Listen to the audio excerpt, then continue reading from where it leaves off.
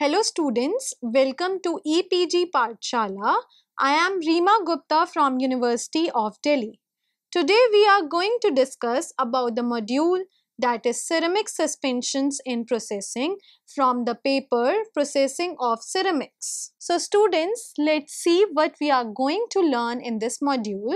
So first we will be discussing about van der Waals forces in ceramic suspension in processing. Then we will be moving towards stabilizations in suspensions, then electrical double layer. Then we will be learning about the interaction energy between two particles and moving towards steric stabilization and surfactants.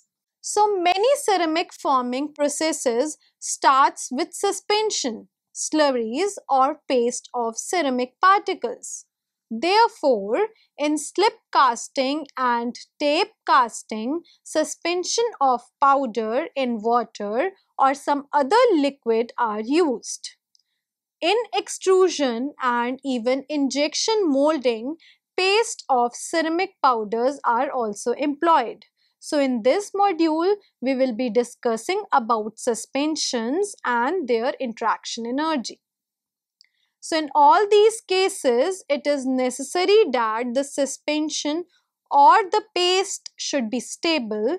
That is, the particles should not coagulate, or otherwise in a suspension the particles would settle down and the processing cannot be done further.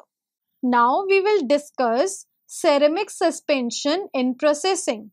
From the elementary sedimentation theory, the time required for a particle of diameter d to settle through a height h in a liquid of viscosity eta is given as T is equal to 18 h eta divided by d square rho p minus rho L times G. Here, rho P is the density of particle, rho L is the density of liquid, G is the acceleration due to gravity, H is the height, D is the diameter of particle, and eta is viscosity. The agglomeration of the particles, that is, their together clustering, increases the effective value of D, and so the time for which the particles can stay in suspension is reduced. The time for settling can be increased by preventing the agglomeration of the particles or by increasing the viscosity of the liquid. Therefore, the particles in suspension undergo Brownian motion, and therefore this can get attracted to one another by the van der Waals forces and flocculate. Flocculate here means cluster together, resulting in increase in D and decrease in T. Therefore, the suspension stability is lost. Now here we will discuss about van der Waals forces. The particles in suspension undergo Brownian motion, which we have already discussed. So if two particles come well close to each other, the van der Waals forces between the particles may cause them to attach together and form a dimmer. Further addition of particles would result in larger agglomeration, which we have discussed in the previous slide. So, let us recall that van der Waals forces is a weak force between the molecules. It is comparatively long-range force, while the molecular forces becomes operative when the atoms approach within about 1 angstrom of each other. The van der Waals forces become appreciable at a distance of 1 nanometer between the molecules. So, one method of calculating the van der Waals attraction energy between the particles is to sum up the attraction energy between two molecules at a time. So this method is due to Hamaker. In Hamaker's method, the dispersion attraction between the molecules in the two particles is summed up taking one molecule at a time. Therefore, the interaction energy between two particles separated by vacuum is given by phi 12 is equal to pi square rho 1 rho 2 lambda 12 integration for a closed contour dv1 again integration dv2 divided by pi square r12 to power 6. Here R12 is the distance between the particles, rho 1 and rho 2 are the densities of two particles, lambda 12 is the London constant between them, dV1 and dV2 are the volume elements of the two particles of volume V1 and V2. The quantity before the double integral is called the Hamaker constant A12 for the two particles. So here A12 becomes pi square rho 1 rho 2 lambda 12. The Hamaker's constant is a function of only the two materials and the medium separating them. So to illustrate, the values of Hamaker constant for some ceramics in water are in 10 to power minus 30 joules of order. So for TiO2 it is 26 into 10 to power minus 30. For zirconium oxide it is 13 into 10 to power minus 30 joules, and similarly for Al2O3 and MgO. So in this slide, we will be discussing about van der Waals forces between particles in continuation to previous slide. So the van der Waals attraction energy between two particles depend on the material they made of, their shapes and medium separating them. For two spherical particles, each of radius a with their centers separated by capital R, then the attraction energy is given as delta G is equal to A times small a divided by 12 into R minus 2A. Here A is the Hamaker constant, R minus 2A is very small, that is the particles are very close to each other. So the van der Waals attraction energy for a sphere and a plate which are very close to each other is given as delta G is equal to A times small a divided by 6 times R minus small a, which in turns become capital A into small a divided by 6 into delta X.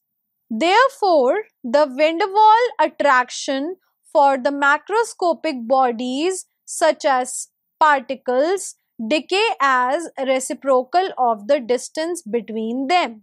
So therefore, in the case of a larger and a smaller particle, the larger particle behaves as a plate, that is exerts more attraction. Moreover, the smaller particles are attracted more towards the larger particles than towards each other.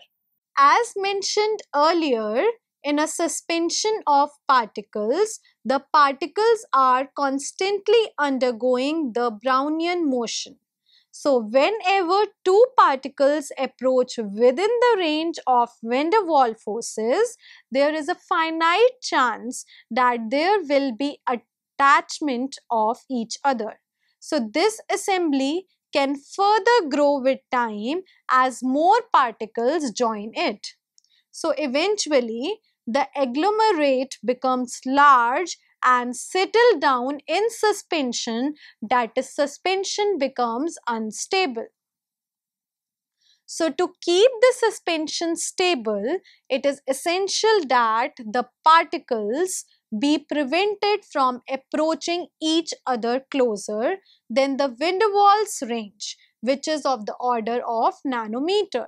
So this is accomplished by two techniques. One is called electrostatic stabilization and the other is called steric stabilization.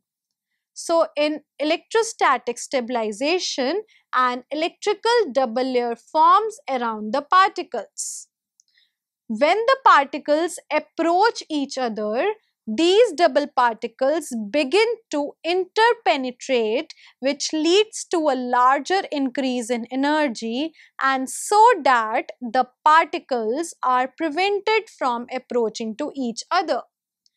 However, in steric stabilization, there are polymeric molecules adsorbed on the surface of the particles. Some parts of these molecules project out from the particle surface.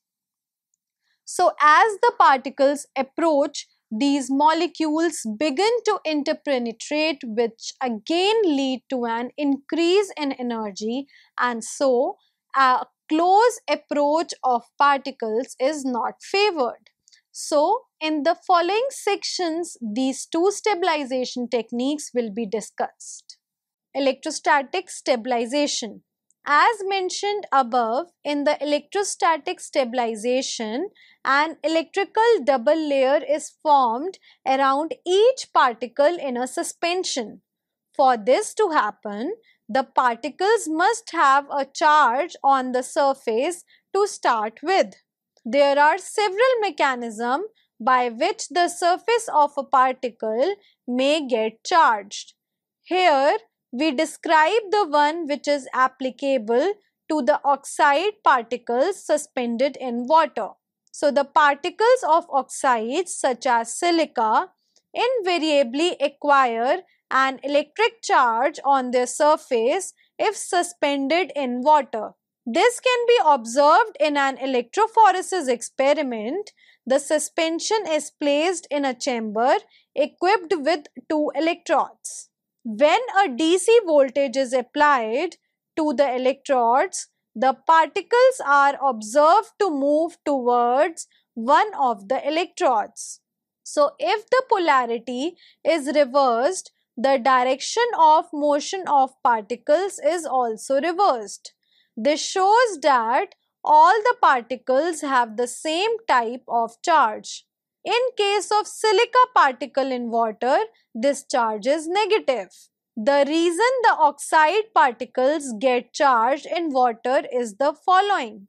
In an aqueous suspension, the particles of oxide can preferentially absorb OH minus group or H plus ions. So the reaction is shown here. MOH plus OH minus results in MO minus plus H2O, whereas in acidic media it is MOH plus H plus gives MOH2 plus. So depending on the pH, the particles can acquire either a negative or a net positive charge.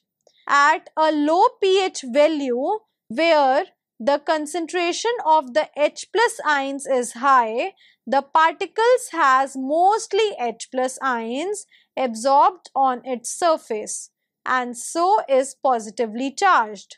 While at the high pH value where the concentration of OH minus ions is very large, it is mostly the OH minus ions which are absorbed on the surface and so the particle is negatively charged.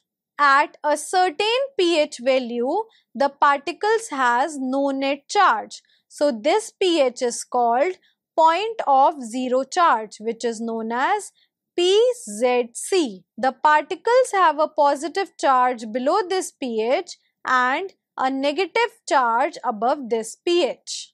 So the electrical potential due to the charge on the particle surface drops exponentially as one moves away from the particle surface into the surrounding liquid. So this potential is measured in an electrophoresis experiment and when a potential is applied to the electrodes, the particle move. A smaller layer of the liquid adheres to the particle as it moves, that is, the shear of the liquid occurs at a small distance removed from the surface of the particle. The electrophoresis experiment yields the potential at this point, and this is called zeta potential, and it is given by zeta is equal to Fh eta nu divided by epsilon r epsilon naught times E. Here zeta is the zeta potential, eta is the viscosity of liquid, nu is the velocity of particles in electrophoresis experiment, E is the electric field applied during the experiment, epsilon naught is the permittivity of vacuum, epsilon r is the relative permittivity of the liquid. So this relative permittivity of liquid is 78.54 for water at 298 Kelvin. Moreover, the Fh is a factor which depends on the particle size, which is 1.5 for smaller particles which are smaller than the thickness of the electrical double layer, and 1 for particles larger than 100 times the thickness of the double layer. Now let's discuss the isoelectric point. The zeta potential is positive at low pH where the particles are positively charged, which goes through zero as the pH is increased and becomes negative after that, as shown schematically for alumina particles in this figure. So you can see that the value of zeta potential slightly decreases and then drastically decreases further. The pH at which the zeta potential is zero is called the isoelectric point, and this point is very much close to PZC, where PZC is point of zero charge. Now let's see the isoelectric point of some compounds which are tabulated here. So you can see that on the left hand side there are various materials, and on the right hand side these are isoelectric point of corresponding material. So for quartz, that is SiO2, the isoelectric point is 2.0. For zirconia it is 7.6. For titanium it is 5.7 for rutile and 6.2 for anatase. However, the isoelectric point for various materials are mentioned, and it can be seen for magnesia, that is MgO, the isoelectric point is 12.4, which is very much high. Electrical double layer. So the figure on the left hand side shows the schematic representation of the electrical double layer. So a suspension always contains ions having charge opposite to the charge absorbed on the particle surface because it has to be electrically neutral. These ions are called counter ions. Some of these counter ions adsorb on the particle surface, and most of them form a diffuse layer around the particle due to a thermal motion. The layer of the strongly adsorbed counter ions and strongly polarized water molecules on the particle surface is called Helmholtz or Stern layer. The layer of charge on the particle surface, that is Stern layer, and the diffuse layer of counter ions around the particles is called electrical double layer. It is shown in this figure that the two layers are together, where one is the charge of the particle surface and the another is the diffusive layer forming the electrical double layer.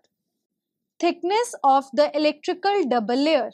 Now let's discuss the thickness of it. As mentioned earlier, the potential drops exponentially as we can see from this figure that potential drops exponentially as one moves away from the particle surface.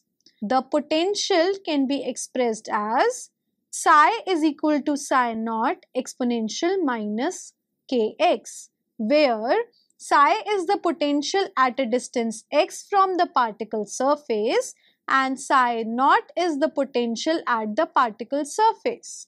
The potential at a distance 1 minus k from the particle surface is equal to 1 by E of the potential at the particle surface. The quantity 1 by k is called delta, the thickness of the double layer. So, the thickness of the double layer delta is given as 1 by k, and in turn k square is given as k square is equal to E square divided by epsilon kt into summation over I zi square ni infinity, where delta is the thickness of double layer. Here E is the electronic charge, Zi is the charge on the ith ion in the suspension, Ni infinity is the concentration of the ith ion at a point far removed from the particle surface. K is the Boltzmann constant and epsilon is equal to epsilon r into epsilon naught, where epsilon r is relative permittivity and epsilon naught is the permittivity of air and T is the temperature. Now let's discuss the interaction energy between two particles. Here in this figure you can see the variation of electrostatic repulsion energy, van der Waals attraction energy and the net interaction energy as a function of distance between the surface of two particles. So let us look the plot of the net interaction energy. As the two particles initially far removed from each other's approach, they first counter a shallow minimum, that is, the particles can get weakly bound to each other at this separation. But usually the minimum is very shallow and can be easily overcome by thermal fluctuations. So this is not sufficient to hold the particles together. As the particles approach closer, they encounter a steep increase in energy. So if the height of this energy barrier is sufficiently high, the particles cannot overcome it and so stay separated. In this case, the particles do not flocculate and suspension is stable. However, if the barrier height is small, then they can overcome the barrier and after the peak, there is a steep decrease in energy, which means that particles get rather strongly bounded to each other and so flocculate. The steep minimum after the peak is called primary minimum, and in this case the suspension will not be stable and the particle will settle down. Electrostatic stabilization parameters.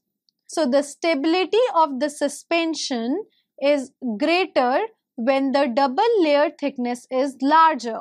From the previous discussion, we have seen that the factors which control this thickness are: first is a high zeta potential. So high zeta potential leads to a thicker double layer. The zeta potential can be increased by keeping the pH as far away from the isoelectric point as feasible. Second, the thickness of double layer. So the thickness of double layer decreases on adding electrolytes. The concentration of the electrolytes should therefore be low. And the third parameter is particle size. So as the particle size increases, both the attraction and the repulsive interaction energies increases, but the attraction energy increases much faster. So, it is difficult to stabilize small particles by electrostatic stabilization, and in the case of small particles, steric stabilization is used. Steric stabilization. As discussed earlier, the electrostatic stabilization is not effective for all small particles. Also, in it, strong acids or bases need to be employed, which may not be desirable. So, in view of this, the steric stabilization is the preferred technique to stabilize the suspension. In this, a long chain molecule is adsorbed on the particle surface, and the part of the molecule is adsorbed on the particle, and a major part of it projects out from the particle surface. If the solvent is good solvent for a polymer, then there is a decrease in enthalpy as the polymer chains comes in contact with the solvent. This is clearly shown in the figure on the left hand side. So in this case, the polymer tends to open up to maximize its contact with the solvent.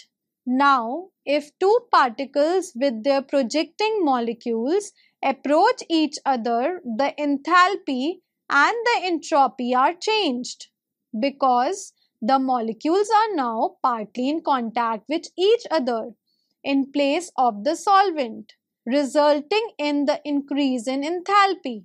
Also, now the chains are constrained by each other and so can assume less number of configurations than when they are only surrounded by the solvent. So, the overall configuration entropy increases. So, the net change in free energy is given as delta G is equal to delta H minus T delta S. So, as delta H is positive, delta S is also negative. There is an increase in the free energy as the particles come close to each other.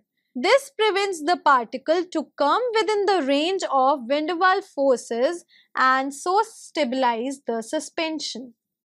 A minimum chain length is needed. So let's discuss this point. So the figure on the left hand side, A, shows the chain length is small. So as two particles approach each other, they encounter steric barrier represented by the vertical line at L1.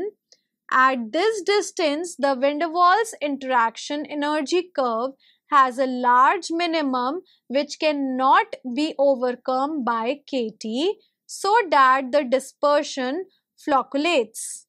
However, the figure B, the steric barrier is at L2 where the attractive interaction is small and can be easily overcome by thermal fluctuations.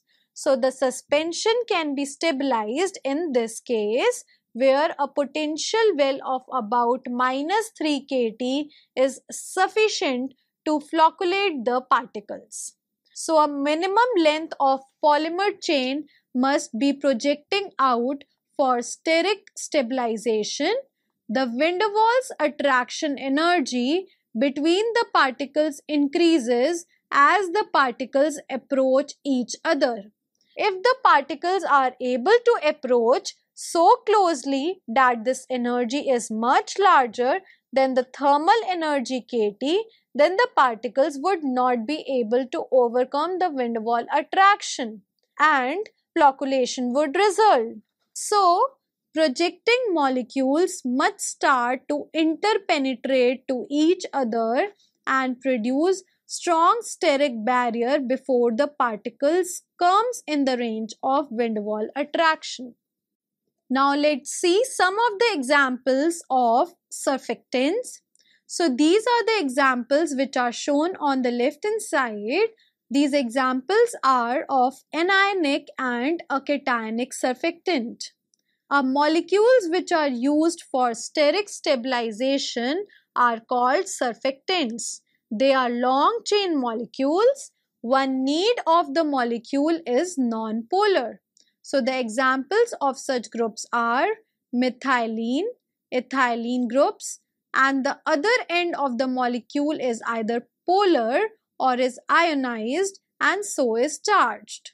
The examples of polar groups are hydroxyl, carboxyl, sulfonate, sulfate, ammonium, ammonia, polyoxyethylene, quaternary ammonia, etc., where R can be H or alkyl groups, that is CH3. The polar or the charged end is attracted to the polar liquids such as water, while the non-polar chain is attracted to the non-polar liquids. Water is an example of polar liquid. So, in a suspension of particles in water, the polar group projects out from the surface and the non-polar groups is adsorbed on the particle surface. So, when the polarity is produced due to the ionization of the group at one end, then these surfactants are called ionic surfactants. If the end has a negative charge, then the surfactant is called anionic surfactant. In case of positive charge, it is called cationic surfactant. Anionic surfactants are commonly used in ceramic processing and several polymers also act as surfactants.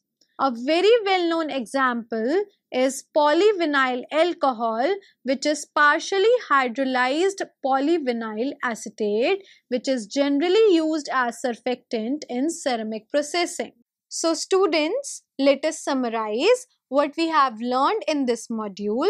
So we have learned that many ceramic forming processes start with suspension, slurries, paste of ceramic powders. Then we have read that the suspension must be stable for sufficient time to carry out the processing. So, there is a need to have repulsive interaction between the particles to overcome the van der Waals attractions. So, this can be done either by electrostatic stabilization or static stabilization. This can be done either by electrostatic stabilization or steric stabilization. So, in electrostatic stabilization, the particle surface must be charged and this may need highly acidic or basic solution which may be undesirable. Also, the suspension of very small particles cannot be stabilized by electrostatic stabilization. So, the another option is steric stabilization. So, the another option is steric stabilization. More commonly used is this technique only. So, in this, suitable polymer surfactants are adsorbed on the particle surface, and in this, generally ionic surfactants in which one end has an ionizable. Generally, ionic surfactants in which one end has ionizable group are used in ceramic processing, and one of the best example is PVA, which we have already discussed in the previous slides. Thank you.